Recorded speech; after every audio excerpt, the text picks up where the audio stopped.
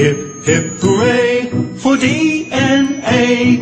It provides the key to the plans for making everything in you and me. Let's have a look at some problems that are to do with sex linkage and codominance. So I read the actual question, and before I start, the actual dot point says students will solve problems involving codominance and sex linkage.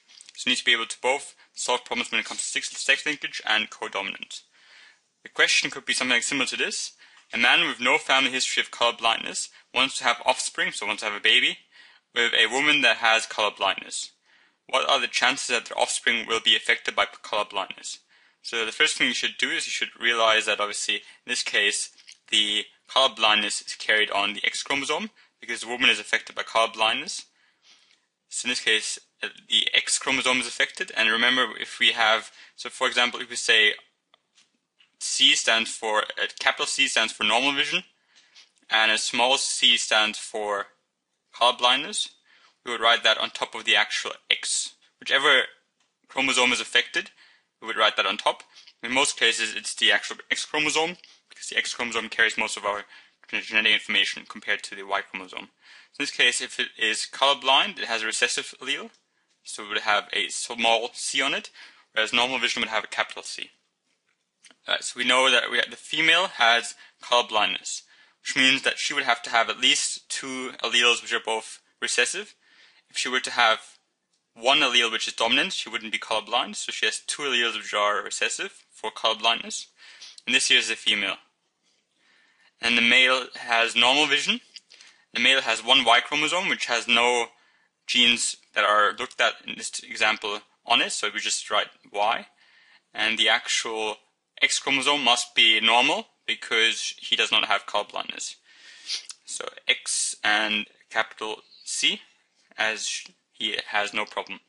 And we just do the normal Punnette square once we've established this.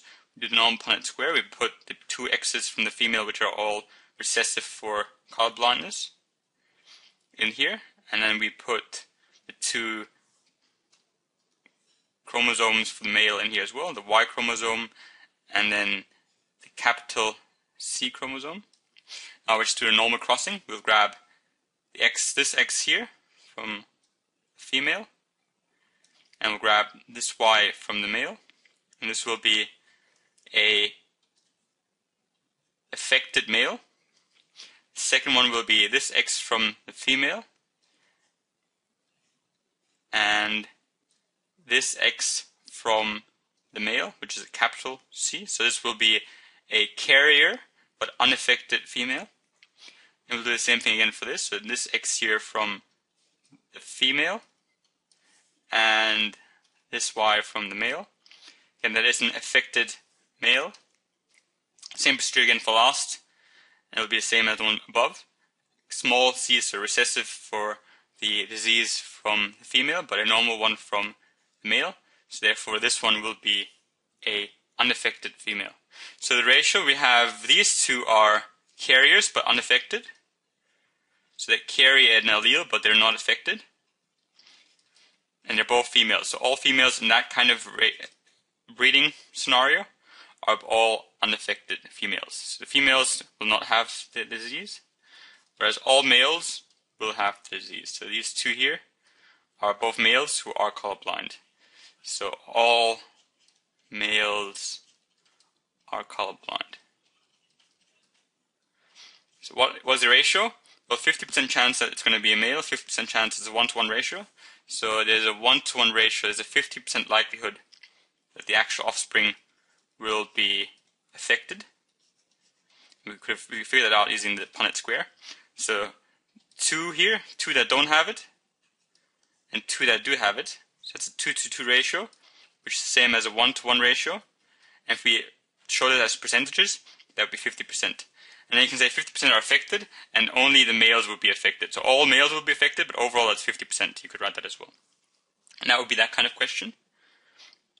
And the next one is a codominance question. So we also have to involve examples, questions involving codominance.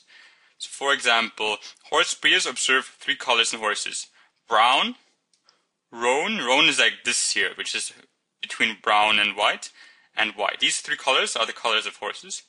If a homozygous brown horse is crossed with a homozygous white horse, then all offspring have a roan coat.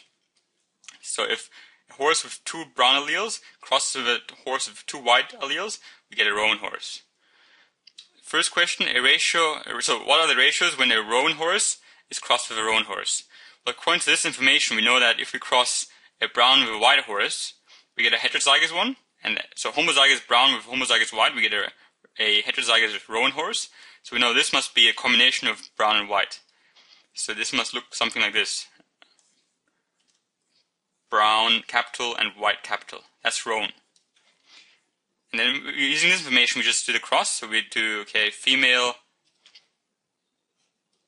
has one brown, one white, and the male, because we're crossing two roan horses, the male will have the same kind of ratio. And all we have to do is figure out what kind of outcomes there could be. If we get the female capital B, so brown, and the male brown, we have homozygous brown, so this will be a brown horse.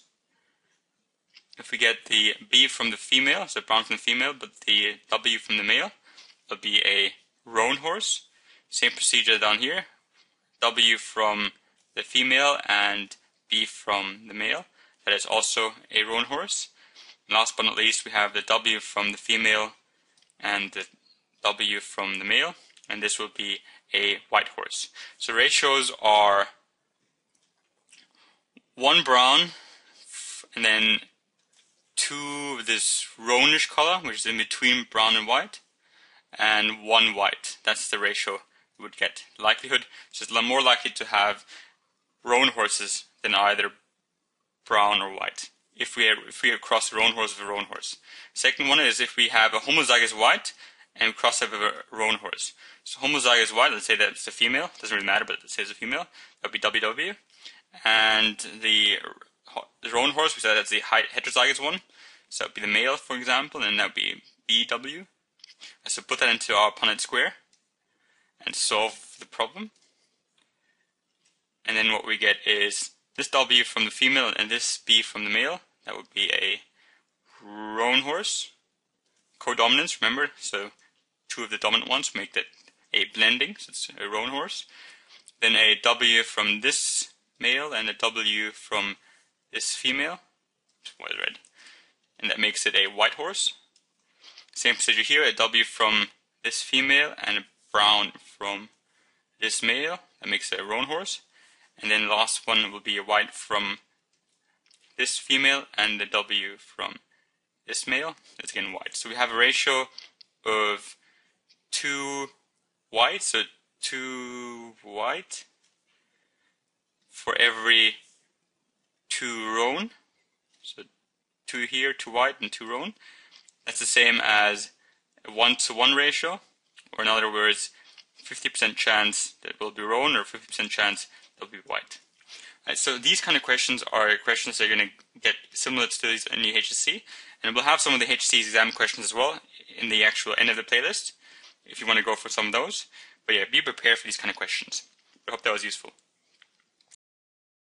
Thank you for watching.